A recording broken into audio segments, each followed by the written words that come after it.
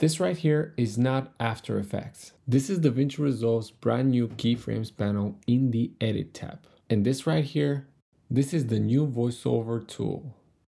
DaVinci Resolve 20 packs a serious punch. Last week, I went away for a few days and Blackmagic Design just casually decided to release just the biggest update ever. If you can't see the new update, go to Preferences, System, General, and then check this box where it says automatically opt in for new beta program notifications. But usually I don't go for the beta versions. I don't really care about the novelty and I want stability in my software. And beta versions are not stable. So keep that in mind. But the important word here is usually. This time the new update is so significant and marks the start of a brand new AI future or present, but maybe more future, because some of these tools, they're not ready. They have work to be done. With the biggest example of this being the AI Intelli script. It's basically doing a rough cut based on a script that you give it. As of today, it's not very good. It misses a lot of things, but we'll definitely keep an eye on this feature because I think it has a bright future. But the AI tools that are close to perfect and are pretty much usable, totally fine as of today are probably the AI music editor, the beat maker, the audio assistant, and the silence removal. So now you can remove the quiet parts automatically in Fairlight. Select the edit tool and then select the entire clip or the areas that you want to remove the silent parts in. After that, right click on your audio, remove silences. After you picked up your settings, press the button and in a few seconds you're ready. But this still doesn't replace the ReCut, link in the description, because the video still stays. Now with Resolve's new AI music editor, which is basically what Adobe Premiere Pro introduced a while ago, maybe a few years back, it allows you to extend or shorten a song depending on your needs. The way this works is you select your music, you go to the inspector, here you'll find the AI music editor, you'll select the live trim checkbox, and now you'll get this special cursor, and when you trim out your music, it will analyze your song and it will automatically make the cuts with these wiggly lines. You will know where it made the cuts. You also get a few options which you can choose from. Next we have the beat detector. Basically analyzes your song, places markers, not cuts, everywhere you have a beat. Now with the snap enabled, remember that, you can edit your montage to the beat with ease. And finally we have the audio assistance. Here they suggest to make a duplicate of your timeline, so you have your timeline untouched. If you're not happy with the result, go to timeline, AI tools, audio assistant. Here you will have to choose what kind of preset you'd like. You have a bunch. Let's go for YouTube and auto mix. And actually you're listening to what it made because I didn't make any other changes and I straight up uploaded this video to YouTube.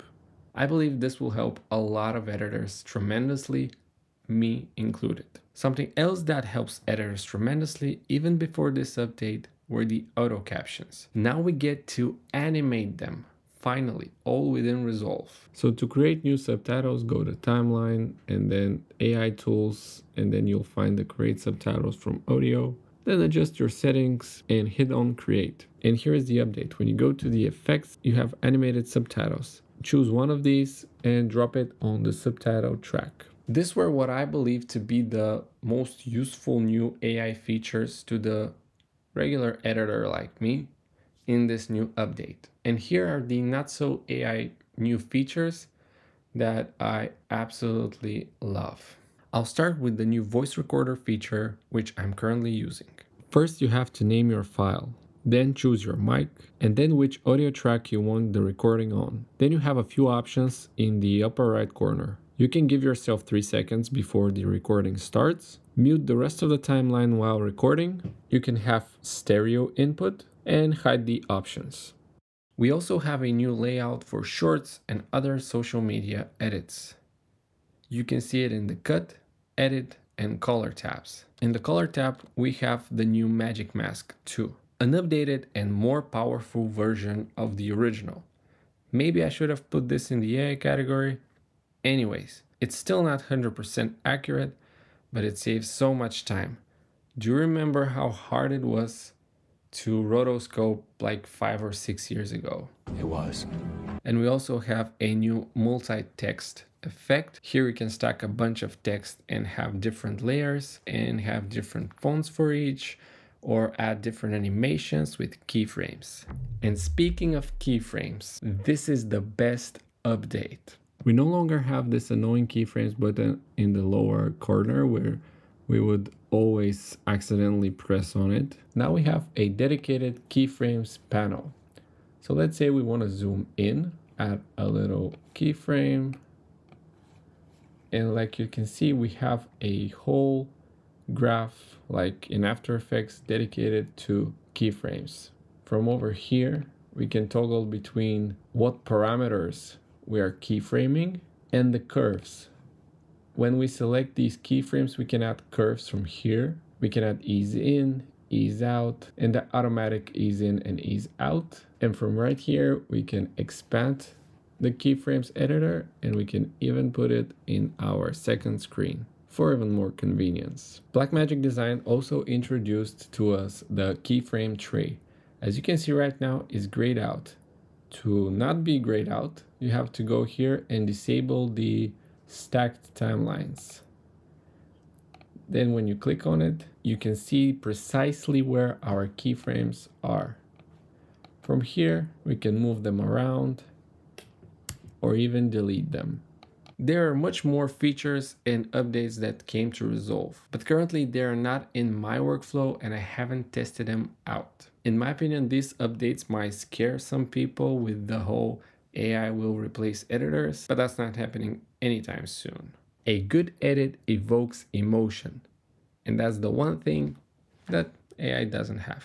Hasta la vista, baby. These tools promise to get rid of the boring parts of editing and leave you with doing the fun work. If there was ever a time to get the studio version, that would be right now. Thank you so much for being here, and I'll catch you in the next one. Bye.